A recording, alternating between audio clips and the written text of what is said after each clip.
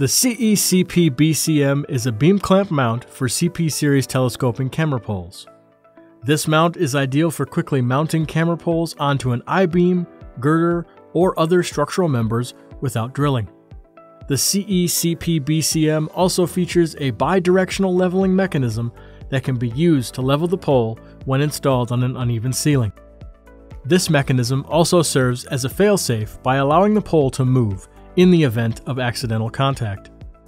To install, start by disassembling the top of the camera pole, then insert the camera pole into the beam clamp mount and secure it with the camera pole's mounting hardware, temporarily leaving the safety cable's end off.